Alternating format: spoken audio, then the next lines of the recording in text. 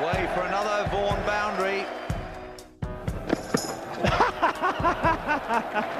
Well, he's a great fieldsman, Philip Tuffers. He often falls over and he's brought it into his batting as well.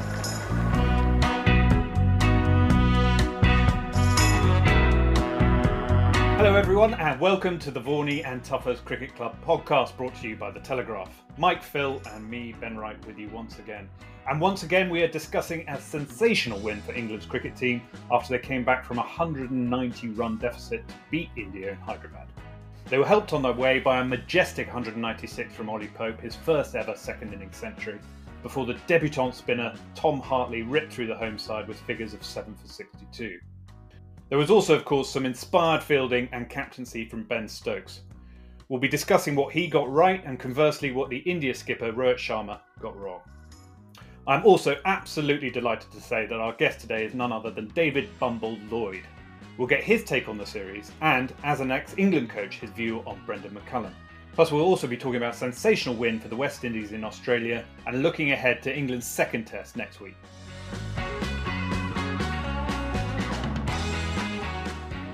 Right, so morning Phil, evening Mike, where you are. Lots to talk about. So before this Saturday, we'd have said that India almost never loses at home. County cricket doesn't produce enough decent spinners. And cricket in the West Indies is dead and buried. So it's been quite a weekend for Test cricket. We've got to start with England's win in Hyderabad. After the match, Ben Stokes said it was the best win of his time in charge as captain. But Mike, I know from your column that you think it was even better than that, right? Yeah, I do. I mean, honestly, I've been trying to rack my brains about England's great wins, and you kind of go back to 81, Beefy at Headingley. We had a great win in Karachi, early 2000s, obviously Headingley 2019. But to win in India when you've got a 190 run deficit on the pitch that was, you know, let's be honest, it was spinning square from pretty much, well, ball one. And to think that England had a batter going at number 3 that in the first innings looked like he was probably better off batting left-handed. I was staggered to see them get over the line. I just thought it was an incredibly skilled performance. The way that Ollie Pope played, I mean, I know he's had a huge amount of credit over the last few days, and many are talking. Even Rohit Sharma said it's, you know, one of the great innings of a overseas player in Indian conditions. It was incredible. I remember Kevin Peterson producing innings in Mumbai, and that was very, very special. And, you know, to think that Ollie Pope's done it. And Kevin was a brilliant player of spin, and I think Ollie really worked hard on his game against spin. And as I said in the first innings, it didn't look like his hard work that had paid off, really. But then to see him play those reverse sweeps and the switch hits and, you know, just manoeuvring the ball in the gaps, the field was spreading, just not the ones and the twos, and to keep his composure with the tail end. Remarkable victory and remarkable innings. Yeah, Phil, and obviously we talk about sort of adversity. I mean, if you think about the bowlers, Leach obviously was carrying an injury. Rehan's only played one test. Hartley was on debut. We had lots of overs being bowled by one Joe Root. Absolutely, and Joe looked the best England spinner in the first innings by a mile. The guys didn't particularly settle. Tom Hartley didn't settle. Ran Ahmed. You know, in England, in India, you've got to have some form of control. And thankfully, Joe, in that first innings, gave Ben Stokes some form of control because it was pinging around everywhere. I think England got a little bit lucky in that first innings. A couple of the guys, you know, caught in the deep, and I think India will be ruining those decisions. You know, a couple caught deep square leg and what have you.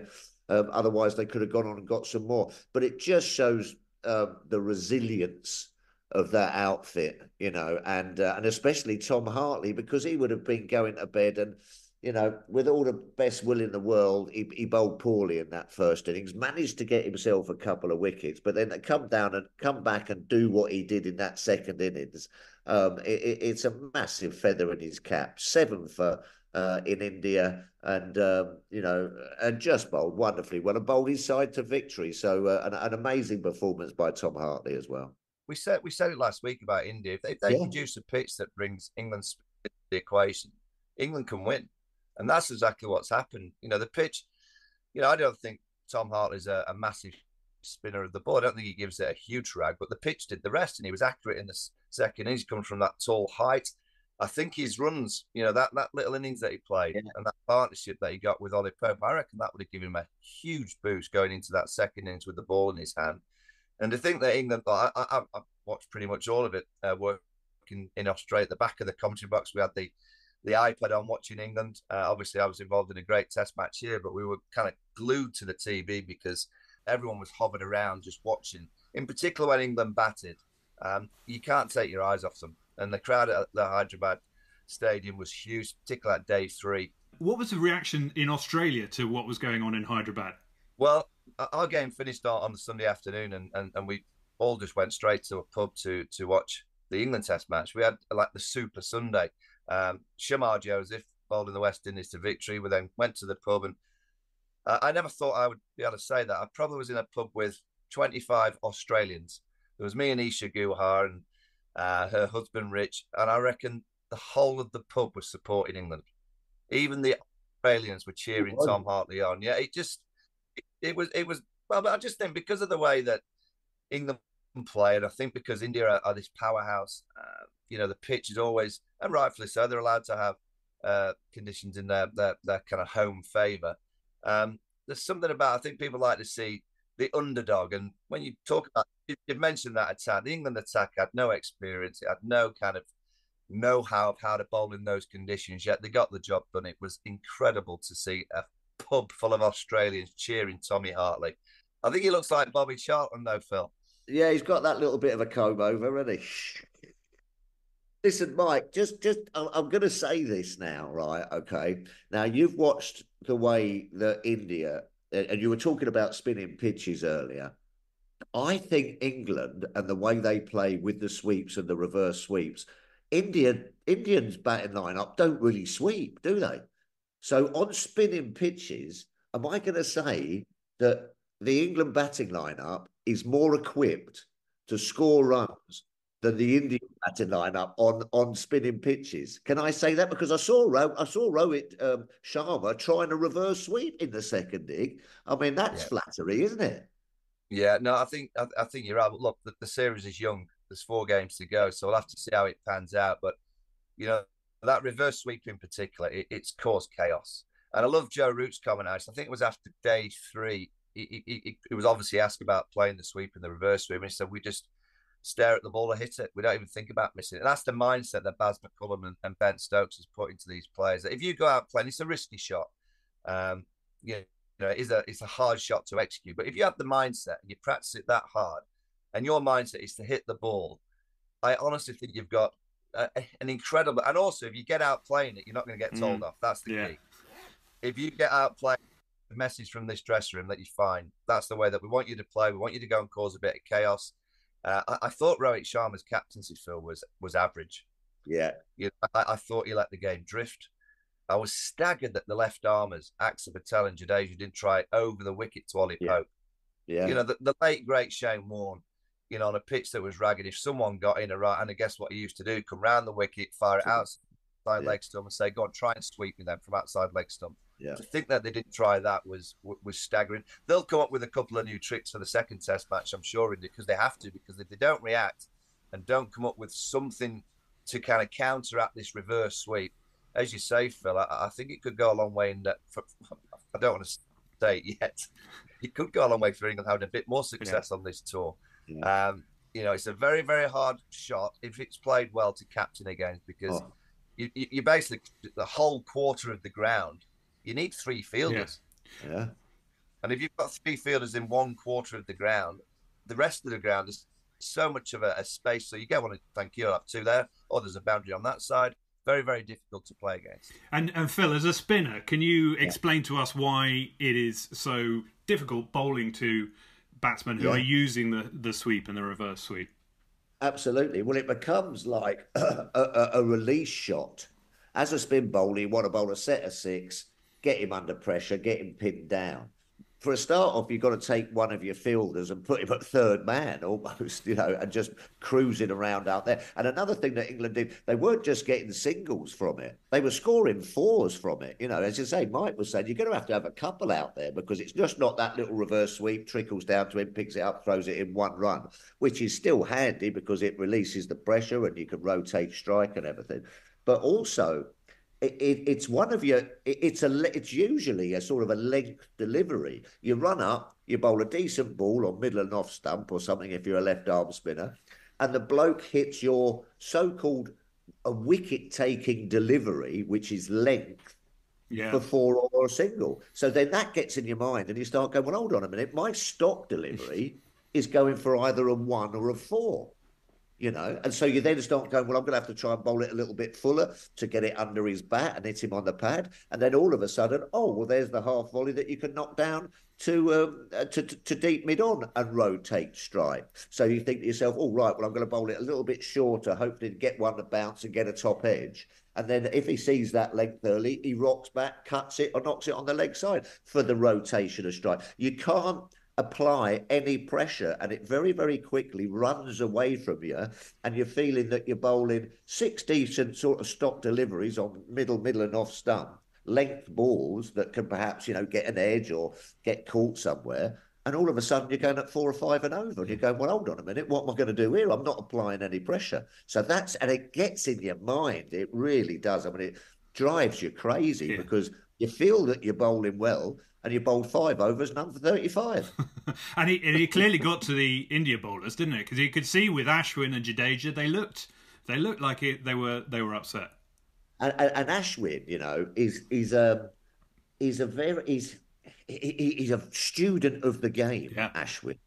He thinks about everything and he's like, release points and is he bowling like this and he's got this and he's got the Karen ball and, he completely sort of like thinks really in depth about how to go about bowling, spin bowling. And you could see that it got under his skin and he didn't really have an answer. And then all of a sudden that just knocks you off your rhythm, knocks you off how you're going about things and it unsettles you. And it unsettled Ashwin in India, who's one of the best bowlers in the world, and as you say, I don't want to say too early, he didn't have an answer for it.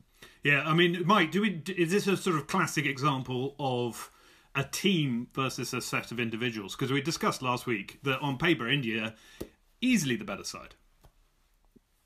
Yeah, I mean, you could argue that that's been the case with India for a while. I mean, they've had 2 amazing wins here in Australia. The only team that's come to Australia and beaten this Australian juggernaut. But outside of that, they are a team that, like, I understand it in India. Individuals get so much attention. They get a huge amount of commercial value from, their own personal brand. So I guess we have to understand that. But, you're absolutely right. It was an England side that are just so together and they're so committed to this way of playing. And it's hard. And I'll go back the 2 years that the Baz bowlers have been playing. They've got the first test of most series. They've got the opposition. Even Australia edgebashed them. They had them. Moral victory. You go back to New Zealand. It takes a while to get used to playing. If you don't do your research and you don't do your kind of analyst work of the way this England play, you just think you can turn up and just play. And I guess after 2.5 days, India would have been delighted. Now they'd have been delighted because they were controlling the game. This approach, it doesn't take long for England to get back into the game. You look at the 190 deficit. What was it, 47 overs? Yeah. And the back on parity, you think, you go back, just a few years, England would have probably taken 60, 70 overs to get to that 190 and I would guess get bowled out. My worry, if I was India, is if you go back to the last series, England went 1-0 up on a flat one.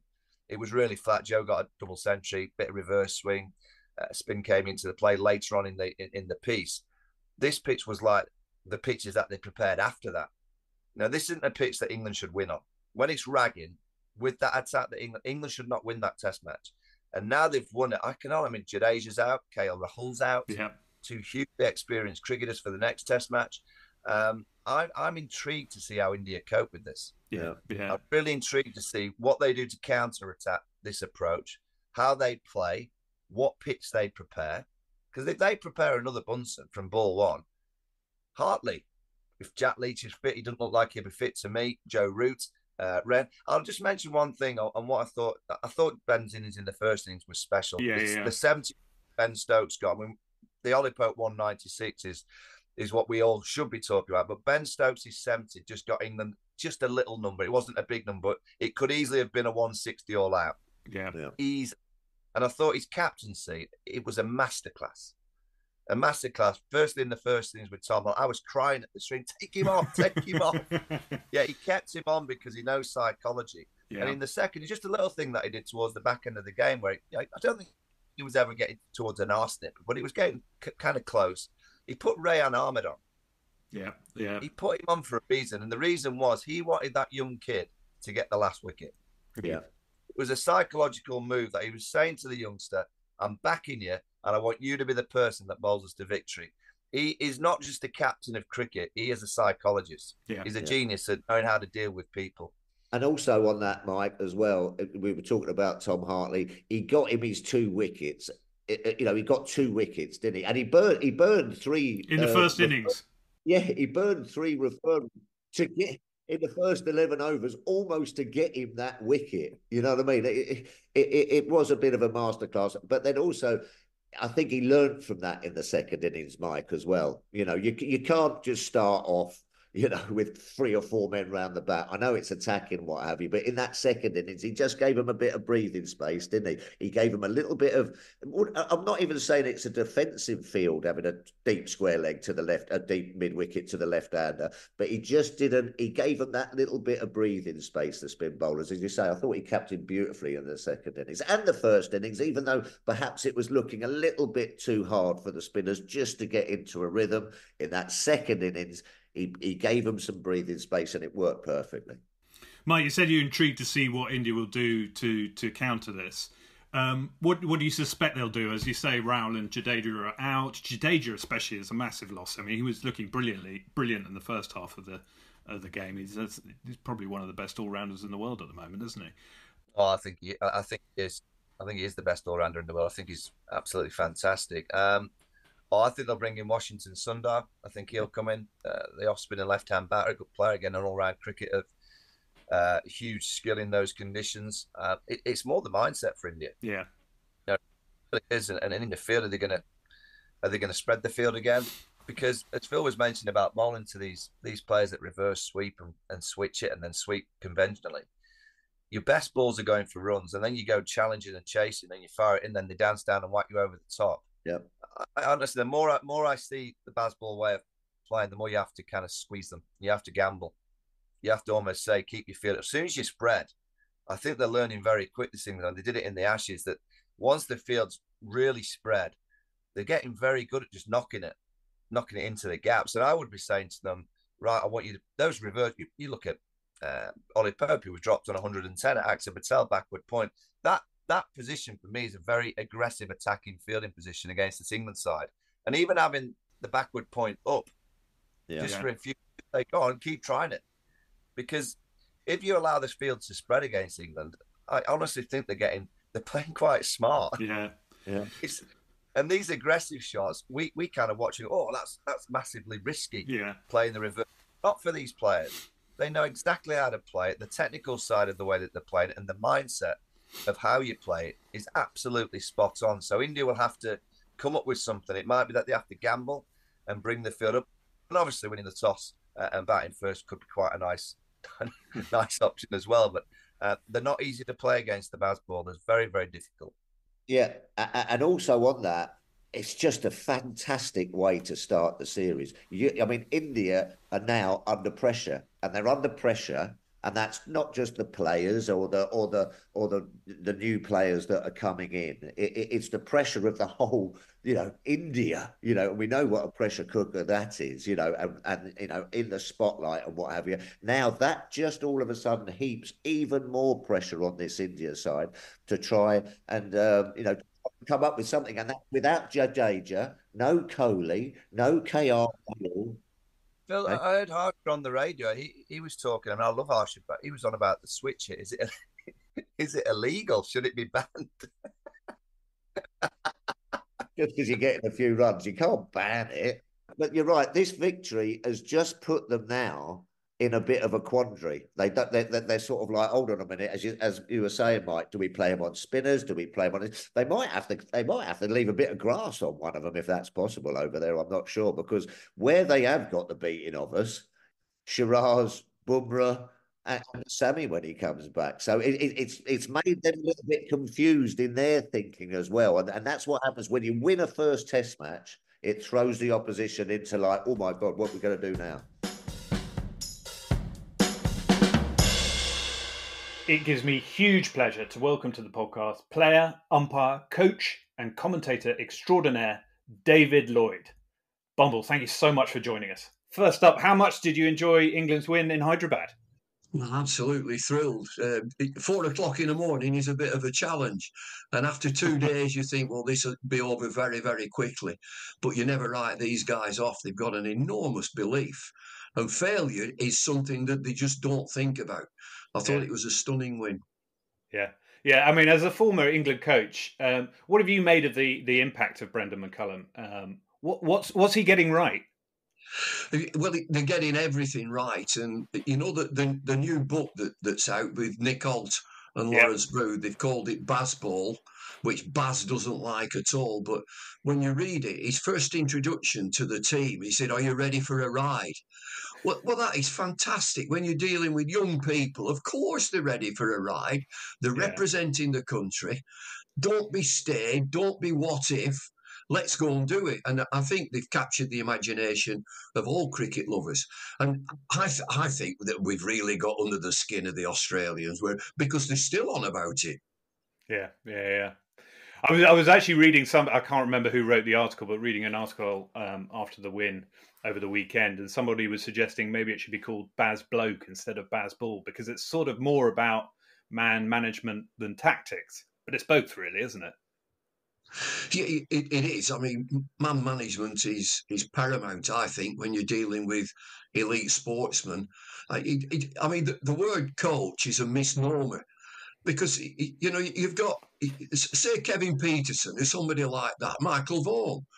He ain't going to go up to him and say, "I think you're holding it wrong. I think you're not holding the bat proper."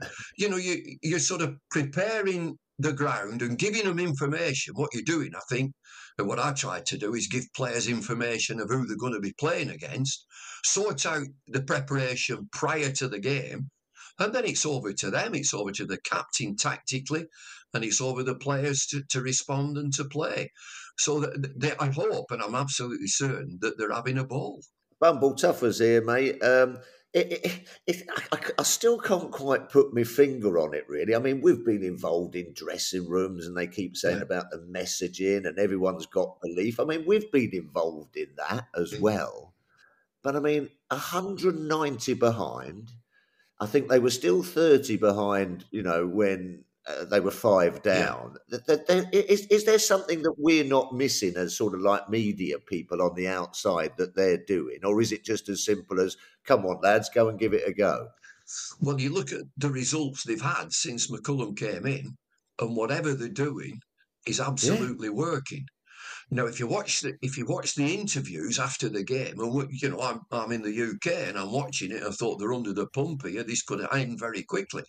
They interviewed Ben Duckett, who said, "We've had a fabulous day," and they were 1 down for 120, chasing 240. He says, "Oh, we've had a fabulous day. It's been terrific." And then they interviewed Joe Root, and Joe Root says, "Right, from now on, we've got to work out how we win the game." So there's no question of, right, we're in an absolute jam. How can we survive? Can we draw this? Can we come out of it with a positive, which is always something, isn't it? Oh, well, the positives, well, there are no positives when you lose, mate. There are none. And so they were all talking about how do we win the game? And I think that comes back to McCullum. There's a fair amount of Rob Key in it, and a big dollop of Ben Stokes. Right, okay, we're under the pump. Right, how do we win it? And they went and did it. That Rob Key that you mentioned, that's key, isn't it? And I suppose as somebody who's been in McCullum's position, how important is it that you get the kind of air cover from the guy above you to allow you to do what you want? I think that's a massive insight, Ben. That's exactly what you want. You don't want to be looking over your shoulder. If things have not gone right, I had it that many times and you've got to go into a meeting and dealing with suits and what happened here and what happened there. They were better than us. They played better cricket than us. We were just coming up short. And so when everybody's singing from the same hymn sheet, as they say, that Rob Key is he's a massive mate. I knew exactly what they were getting with Rob Key, and it was Strauss that put him in that position. And so there's an axis that they're all looking the same way. They're all wanting the same thing. And what are they doing in Test match cricket? They're flipping it on its head. And they're saying T20 is here to stay. We're going to play Test match cricket in a similar sort of way. Yeah. Coach, should have we played more golf? I'd have loved to have done it. I were only there for about 3 years or so, and I'm a huge believer in time away. But your mate, Hussein and Thorpe and one or two others, John Crawley, they always wanted to be in the nets. Oh, can't we? What are we doing? We don't want a day off. Well, if they're batting, some poor sod's got a ball at them. And they don't want to be. You've got to look after your bowlers. You've got to protect your bowlers. Get out on them. The best thing that we did, Kat, we're going on that John Paul Getty's yacht.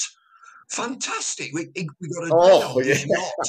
It was called the Talitha G, and it was better than the Royal Yacht. It was better than that. Okay, explain this. Why were you on John Paul Getty's yacht? How did that come about? He was a cricket fanatic, and he was in the West Indies, anchored up. He came to the game and he said to Bob Bennett, our manager, "Would you like to bring the boys on the boat?" Of course we would. And I think everybody went, but I won't be surprised if Hussein turned up late and he were in the nets. I've got a little story about that. We've all gone on there, and as you say, and it was like something out of Death on the Nile. It was old school, wasn't it? All wood and beautiful. That had 3 funnels on it and everything. And we've all gone on there, and there's this wonderful bar, and they all had staff and everything. And I've gone up to the bloke, and he was pouring the champagne, and I've gone, I hope you've got a little bit more of that, mate, because the boys are a bit thirsty. And he said, "Would you like to come with me to Sensational?" And he took me off. We went in the lift down about sort of 3 stories, and he opened this sort of like Aladdin's cave. And there was about 1,000 bottles of Dom Perignon. And he's looked at me and he said, "I don't even think you could get through that, Mr. Tufnell." Really? Dom Perignon. Did you put a dent in it at least? I know them lads had an absolute ball. I've still got pictures.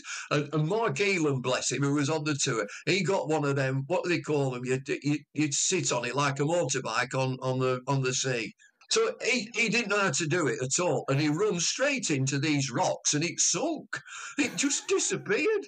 And so we to get him back on the boat, and they just said, "Oh, we'll get another. It's all right, we'll get another one." He just sunk. He run it into some stones, some rocks. Yeah. So, Phil, if you were part of this regime, I assume you would have liked a couple of days off. Didn't you put your foot down? Well, no, absolutely. But I tell you what I think must be going on in that sort of dressing room. It must be, a very resilient dressing room. But then also, let's just look at that. I'm just thinking of being a left-arm spinner. Tom Hartley in that first innings, bless him, he bowled poorly. I know he was throwing the new ball, which I think, Ben Stokes has got so many things right, but I think he might have got that wrong. But who knows? It might have been the sort of making of him in the second innings. I'm not sure. But, you know, I can remember, if I'd have had that sort of day, you sort of go on, you go back into the dressing room and you sort of go, "Oh, crikey, O'Reilly, things haven't gone so well." And a couple of the boys might have come up to you and sort of gone, "Oh, unlucky," and everything. But they must be sort of like getting round people like that who haven't had a great day, you know what I mean? And building them up somehow. And I think that must come down to Ben Stokes, the captain, in that belief. Yeah. Just to, because then to come back after that sort of a bit of a mauling, and you can see he was bowling long hops and half volleys and everything. I know it was his debut and everything, so he's been nervous and what have you. But then to come back and perform in that second innings and get 7 foot and bowl out the Indians in their own backyard, is some kind of Yeah. turnaround. So, you know what I mean? There must be that sort of like, and I can only put that down to Ben Stokes and Brendon McCullum, sort of like getting your head straight again to go again. Amazing performance. Well, totally. I mean, I think it's obviously it's Stokes, but it's this sort of clarity of purpose, right? Yeah. I mean, Bumble, you were saying that they weren't thinking about a draw. Well, they've just taken the draw out of the equation. They're only ever going for the win, and if they lose in going for the win, they're happy with that. And the same with Hartley, right? Ben Stokes after the match, he said, you know, I backed him 100%. If I'm backing him 100%, I've got to let him bowl. So you don't pull him off just because he's being tonked into the stands in the first innings. And that shows the young bowler that the captain has got his back, and lo and behold, that gives him the confidence to perform in the second innings. Yeah, I mean, he is good stock, Tom Hartley. His sort of background is pretty steady. He plays at Lancs, and he's probably at Lancashire. You might argue he's the second left-arm spinner. Jack Morley would play more red ball cricket than he would, and Tom Hartley would maybe seen as a white ball player. But again, talking to Rob Key throughout last summer and chewing the fat, you know, you talk the game. What do you need? What do we need in India? And I said, you've got to be looking for tall bowlers who hit the pitch hard, because you're going to come against spinning pitches from ball one. I said, and flight bowlers are not necessarily the way to go. If you look at Shane Warne, the greatest spin bowler perhaps that we've ever seen, his optimum pace, 49, 50 miles an hour. If you look at Jadeja and Ashwin, 60 mile an hour. And the big, tall guys who drive it into the pitch. And that's what Tom Hartley would be doing. And Bashir, once he gets out there, Bashir would probably do the same. And I'm going to give you another one who I think will come through with a wet sail. I think this lad will play for England sooner rather than later, and that's De Carey's down at Middlesex, because he's tall, bowls a good pace, bats pretty well, and he's perfect for McCullum and Stokes. Yeah.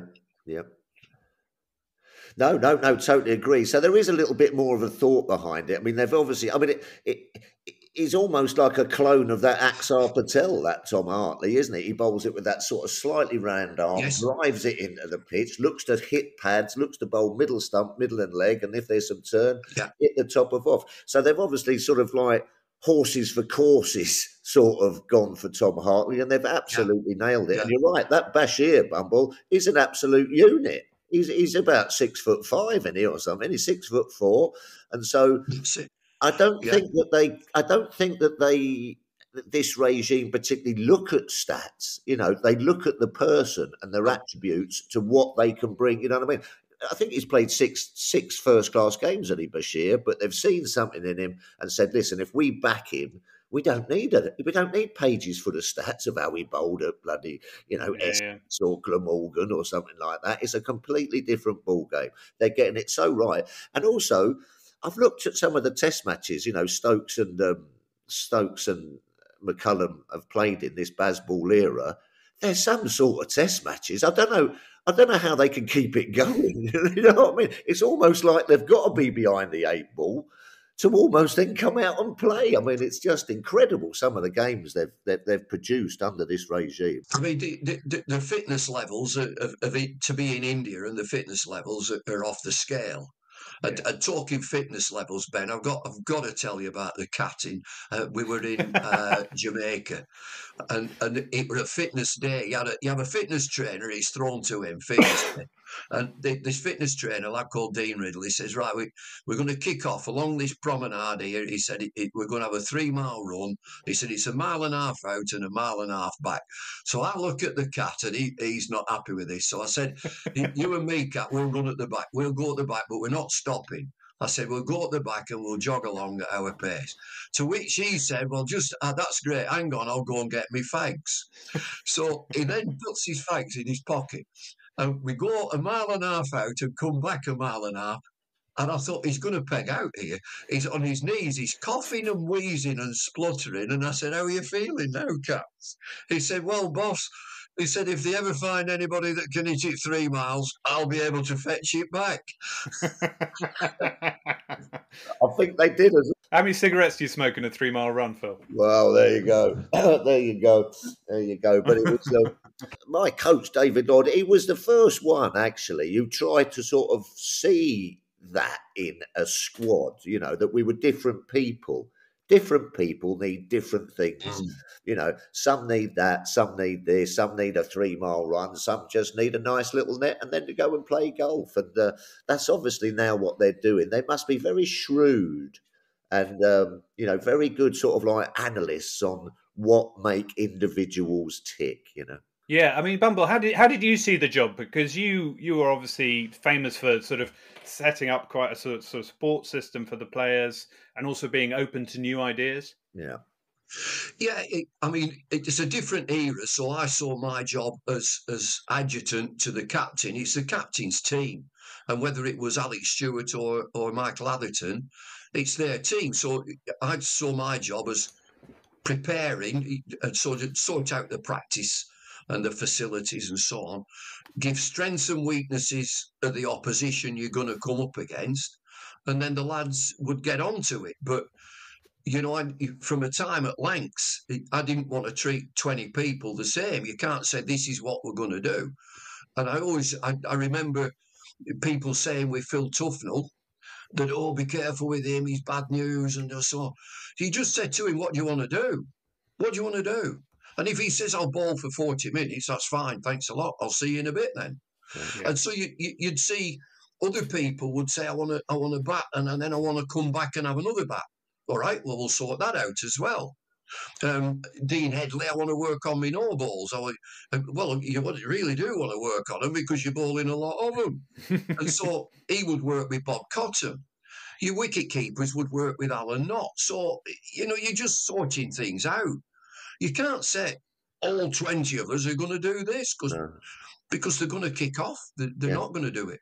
And I think also Stokes has got to have a huge pat on the back. I was sitting there thinking that he might have got that slightly wrong in England's first innings. I think his field placings were slightly wrong. But he learned from that very, very, very quickly in that second innings. You can't have 3 or 4 men round the bat. You've got to have a few sort of scouts. And there is obviously Baz Ball, we know, with the bat, but there is Baz Ball with the ball as well. And sometimes if you stick one out at deep mid-wicket, it is almost like it's not necessarily a defensive position in India. It's almost like an attacking position because that's almost their release shot. And it's funny that, I think that he learned that towards the end of that first innings as well, because a lot of their players on 80 got out in the deep, didn't they? A lot were caught at sort of, the guys who were patrolling. So I think that he learned that very quickly with his spinners in that second innings when he just let them get into the game a little bit. You have your slip, you have one in front, short leg for pad bat or bat pad or whatever, and then just give them that little bit of time. So I think he's got to take great credit. He don't get many things wrong. Ben Stokes as a captain. And I think, he deserves great credit. And they're obviously, revering him so much, these guys. They really are playing from. You're talking about McCullum, and when Bumble was sort of doing the coach, I think that sort of McCullum is now sort of, he's Ben Stokes' team, and they are right behind him, and they sort of love him. You can see the love for him, We're obviously talking about England in Hyderabad, but it was a good weekend for Test cricket in general, with the Windies beating Australia in Brisbane. A lot of chat about Test cricket at the moment. Bumble, how optimistic or pessimistic are you for the future of the format? Well, you're looking at Test cricket in the UK, and they're sold out. Whoever we play, we sell out, particularly the first 3 days. My own personal view is the big three, that Australia, England and India, have an obligation to share the wealth. They get the massive broadcast deals. Now, the West Indies don't have the capacity or facility to have big broadcast deals. They don't have that facility. And it's eye-wateringly expensive to play cricket in the West Indies because you've so many different islands. And so the big three have a massive obligation to make sure that other test playing nations are right financially. They've got to do that because they'll finish up playing just amongst themselves. So that was a significant win for the West Indies, and everybody loves the underdog. Everybody loves a young player coming through and achieving like Shamar Joseph did. And so 2 test matches. I did a thing before Christmas with Clive Lloyd, who was one of the greatest cricketers that we've seen, particularly captain of the West Indies. And he said to go to Australia to play 2 test matches, that can't possibly be a series. Yeah. And test cricket has got an obligation, because in my opinion, and I'm certain Phil will be exactly the same, when you're growing up as a kid, I want to play test match cricket. That's what I want to play. So the authorities have an obligation to ensure that it's in good heart. And of course, you're going to be back commentating for this series. How good is it to be getting back behind the microphone again? Well, I'm a pensioner, and I've been out of work worldwide for a couple of years. So, I'll be back doing radio, which is where I first started. I first started on Test Match Special and working with Peter Baxter, who was a producer at that time, went into TV. And so I've found my way back home. I love doing radio, and I'll be doing the 3rd Test match. And I've done it before off tube. Technically now it's not that difficult to do it off a tube and not be at the venue. It's always nice to be at the venue, but thoroughly looking forward to it. And I've had a couple of jousts with Simon Jordan and Jim White. He don't take any prisoners, that Simon Jordan. I wrote a piece, and it were a bit too strong. I wrote a piece in the paper, and I thought, well, it's a bit too strong. And saying that when Bashir couldn't get in, I said we should all come home. And he ripped me to pieces, Simon Jordan, and I was frightened to death. I thought, hang on, I'm a pensioner here, leave me alone. Bumble, you've been involved in sort of multiple aspects of the game. What role have you enjoyed the most? Sort of player, coach, umpire, of course, for a while, and commentator. What have you enjoyed the most? Well, there's nothing beats playing, and those days end. And then you get into other things. I loved umpiring. I absolutely loved that, because you know what they're up to. You know what the players are doing. You know exactly what they're up to. And you manage that pretty well. But I didn't have DRS. I had none of that. You just give them out or give them not out. It's as simple as that. It's what I see. It's not what you see. Unlucky. Commentating, I'm a pretty private bloke, really, but for commentating, if I give me a microphone and give me a cricket match, and I'm like a little kid, I just flip it and love it. And that comes back to an upbringing where my mother were an absolute firecracker. She'd be in jail now. She used to hit me with a frying pan, my mother, and she'd be in prison. But my dad was such a quiet bloke, and he just used to say, just be yourself, whatever you're doing, be yourself. And, I try to do that. And if you cock up, you cock up. Yeah. But he was a lay preacher, right? He was, you're a lay preacher. My mother wasn't. My mother, they were Aspins. My mother were from 13 brothers and sisters. 13 of them. And I've got my family tree going back to 1700s. We were terrible. We were the Aspins. Crikey. By gum, we were we were street fighters, so you get stuck into anything. And I think, I'm pretty private, but I've got my mother's streak sometimes. If anybody crosses me, they just look out. But do you get the speaking, the oratory from your dad and his preaching? Probably. You won't get me doing it anywhere else. I go in the pub, and I go in the back room, and there'll be 6 of us or 8 of us, tractor drivers, farmers, and we just chew the fat about this, that, and the other. So I'm not one of them. So when I work with Beefy and Gower, they like fine dining. They like going into posh restaurants and so. Give me a pint and a curry, and I'm happy. And I would go out with Atherton and Ian Ward. He gets thirsty, does Ward. He gets very thirsty. And Nasser had got a pop along. I've got to tell. So I like going in pubs, like city centre pubs into Manchester. And I know my way around, and I like going where it's a bit edgy. And I took Nasser into this pub, and a pint here, have a lager, have a Guinness. What do you want? He said, I'll have a glass of water, please. and the lass behind the bar said, we don't do cocktails.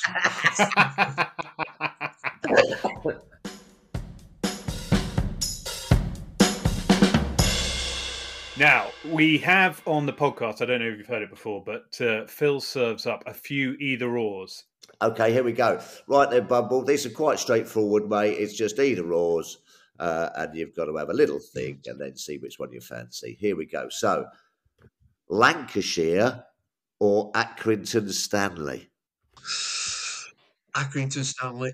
Accrington, oh, okay, lovely, lovely. Facing Lilly or Thompson? Lilly. The other bloke were crackers. The other fella, he said, I like to see blood on the pitch. I said, well, I suppose you mean mine and not yours. Right, now this is a cheeky one, okay? Sorry about this one, but there's got to be a few cheeky ones in there. Alex Stewart or Michael Atherton? Dead end. Absolute dead end. Both absolutely fantastic. I'm not going any further than that. They were brilliant. Love them to bits. Move on. I'll let you off with that one. And then last one, TMS or Sky? Oh, Jesus. TMS or Sky? Sky was great. Sky was lovely.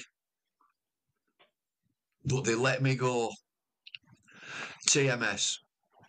Yeah, get in there. Fair enough. I think a chorus of cheers around the land on that one. Bumble, it's been an absolute pleasure chatting to you. We could be doing this all day, but it's been a joy. Thank you so much for joining us. Cheers, coach. Anytime. Yeah, look forward to it. See you soon. See you, Cat. There was, of course, another remarkable Test match this weekend. Hours before England's win, the West Indies recorded an 8-run win away in Australia, their first down there since 1997 and their first ever win in a day-night Test. Mike, you were there. How was it? Oh, it was great. I mean, two incredible victories. I mean, the West Indies, Australia don't lose in Brisbane. There's only India recently, but they just don't lose in Brisbane. They've never lost a pink ball game. The West Indies are 60 for 5 on that first afternoon. We all were there going, well, they'll get by that for 120. The Aussies will rack up 400. We'll be out of here tomorrow night. Yeah. The way that they fought and played and just kind of, they've got this kid. This Shamar Joseph is incredible. Box office, right? He's an incredible athlete. He bowls quick. He bowls sharp. He bowls little skinny nipper at about 145. And it was remarkable. When you think that the night before he gets hit on the toe, and we ruled him out. He's not playing again. He's not playing in the Test match. So the West Indies are a bowler. And then we arrive on the last morning, and it was absolutely hosing it down all morning. There was never going to be any play. And about 45 minutes to go before 2 o'clock start, the clouds didn't disperse, but it stopped raining. So, well, I'm going to get some play here. And then all of a sudden, Shamar Joseph, he arrives out of the dress. He's going to bowl. They're like, oh, okay, this could be interesting. And then they get a good start. And then he got this one ball to Cameron Green that just bounced off a length. And then it was remarkable to see a bowler. And it's happened a lot of times in the last few years where you get these great bowlers on a run and they look like they're going to get a wicket every ball. And he did. He was just getting these deliveries in the right zone, just nipping back, nipping away, getting a bit of bounce. It was special. And to think that, I was next to Brian Lara in the commentary box. He was in tears. And down the box in another radio station commentary box, Carl Hooper, he was in tears. That's what it meant to the West Indies. It was special to be there and to see the celebrations of the young kid, Shamar Joseph, and all his teammates running around, those kind of famous West Indies celebrations. And that is right up there. I've seen many from the 80s, but that was right up there with real joy. Yeah. And I said that the Aussies were cheering England on. There was quite a lot. I said the majority of the Australians were, I wouldn't say delighted, but they were happy to see this young West Indies side get that Test match victory. It was a special afternoon. Well, world cricket needs the West Indies, doesn't it? It needs them performing. Yeah. It needs them winning. Yeah, and I'll tell you what it is. It's really good for the Test series in the UK in the summer. Yeah. I know that the grounds will be full because of the way that England play, but, I think if they can add Jaden Steele to this attack, they've got some pace. They really have. And they're great to watch. The likes of Kevin Hodge, who's come here for the first time. He's into his second Test match. A great character. Kevin Sinclair. Phil, he does a somersault when he gets the wicket. He does a flip. He's got to stop doing that, Mike. He's going to end up in tears one day. He's got to stop that. No, it's just the joy that they bring, and also the skill levels that they produce to push this Australian side. They actually pushed them a little bit in Adelaide for a day and a half, but this Australian side, they've got to be very careful, because I thought that they used this series to just blood a couple more bowlers and maybe a new spinner, particularly in Adelaide, and played 2 spinners. They've obviously got Cameron Green at 4 and Stephen Smith in the second innings played beautifully opening the batting, but they looked a tired team. And I know they've played a huge amount of cricket. They've won the World Cup and they've come straight back and played a 5 kind of test summer here in Australia, pretty much back to back. They've got to be just careful that they don't get to a year and 2 years in particular for the Ashes. And some of those players are a little bit over the hill, or they haven't given any opportunities to other players, and then suddenly get 2 or 3 injuries. And I think this Australian team could be there for the taking in a couple of years' time. Yeah, yeah. Well, you talked about the joy, you talked about the celebrations, and that last wicket by Shamar Joseph. If anybody hasn't seen it, they need to look up the clip. He takes a wicket, and then goes off on a victory run, and his teammates couldn't catch him till he'd gone beyond the boundary. Oh, he's rapid. You're not catching him. he is. Yeah. No, he's a wonderful bowler. I mean, I've obviously seen him in 2 Test matches. A remarkable story.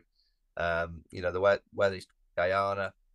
To think now that he's getting all these opportunities in T20 leagues around the world. But he said something, in the interview after, he will always be there for the West Indies in Test match cricket. I thought that was crucial, wasn't it? And he sort of, however much money's thrown at me, I will always be available for the Test team. Yeah, and I think that's why it's important that the West Indies players get a little bit more in terms of financial contracts, because if those contracts don't arrive and these leagues keep knocking on the door, he will eventually say yes to them. Yeah, because he's got a family. It's only a short career, and I just think that's why the purse, the kind of funding that we see from the powerful 3 just needs to be spread that little bit more. I'm not saying that the powerful 3 shouldn't get what they get; they should get a huge amount because of what they bring, but certainly some of the other teams could do with a little bit of a helping hand. And if they don't get that helping hand, and contracts can't be somewhere similar in terms of the basic rate that you get as an international cricketer, don't be surprised if some of these players go and play in all these franchise leagues around the world. And we have to try and stop that. We want them all playing Test match cricket for as long as possible. Mike, I like the way in the presser afterwards as well. He thanked the doctor for his injection in his toe. But he was on a hat trick. He was on a hat trick, and me and Smith, who was in the commentary, we could interview him. So we took the fine cam, we interviewed him, and I think a question, how are you feeling? He said, no idea what the doctor gave me, but it's worked. But as you rightly said, Ben, it was exactly what Test cricket. I love all cricket. I love T20s. I love T. I just like watching cricket, but you just don't get that emotion. You don't get that day in a T20 or a 50. You just don't get. And simultaneous Test matches, how good? Yeah. I mean, both matches on their own stand on their own, but to have the 2 on the same day, I was like, what do I watch now? Well, exactly. But if we could have had another 4 countries playing, the Test cricket is the only product that's being played around that time. I think that's where we could end up going. In terms of trying to save Test cricket, that we do have these windows, and all the countries are playing Test cricket at the same time. So you could have 4 or 5 games simultaneously, starting on a Thursday, finishing on the Monday, or maybe even, dare I say, these 4-day tests are pretty good as well. If you play aggressive cricket on pitches that are quite imbalanced for bat and ball. I think, and I hope that's where we'll end up in a few years' time, that Test cricket has these little pockets, these windows, where that's the only format that's being played at that time. Well, if you've got 5 tests like that, finishing like that at the same time, I think there'll be a few heart attacks around the world. That's all we got time for today. Thank you, Mike, and thank you, Phil. A massive thanks to Bumble Lloyd for joining us too. Next up for England is a second test in Visakhapatnam, and we'll be back with you next Wednesday to unpack that one. If you're new to the podcast, it's good to have you with us, and be sure to subscribe so you don't miss any episodes over the course of the series. And while I have you, a quick recommendation to sign up to the Telegraph Cricket newsletter.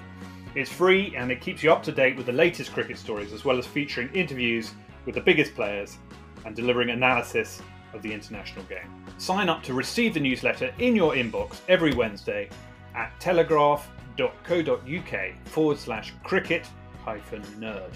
That's a bit of a mouthful, so I'll repeat it. telegraph.co.uk/cricket-nerd. Until next week, goodbye.